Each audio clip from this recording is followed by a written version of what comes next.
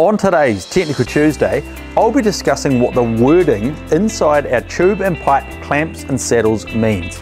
We stock clamps to suit tube, schedule pipe and press fit metric tube. This can be identified on the inside of the clamp with the letters T for tube, P for pipe or U for press fit. The naming convention is the size and then the type. For example, we have a 2-inch tube clamp here. Here you will see that it says 50T. 50 means it's 50.8 millimeters, which is equivalent to 2-inch size. The T represents that it's for a tube clamp. For pipe, we have this clamp here which says 50P, and it stands for 50 nominal bore pipe. If it was a 54 millimeter press fit clamp, it would be identified as having 54U.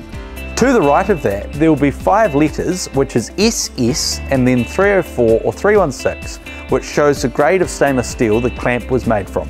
Underneath this, we have the heat number. The heat number is the identification number of the batch of stainless from which the clamp was made.